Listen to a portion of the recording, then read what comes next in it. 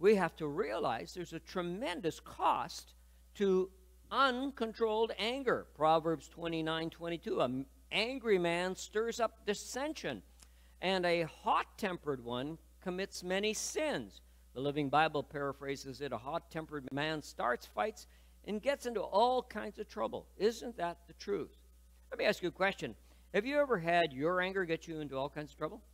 Anybody want to give a testimony? I will then. I'll give a testimony of my own life. One time, shortly after we were married, I went out and I tried starting our car. It wouldn't start. I got mad and angry at it, and I remember, stupid car, won't start. And so I remember thinking, if I kick it, that would help. You know what I learned that day? Is that it's a good way to hurt your foot. It doesn't start the car, and it really only hurts your foot.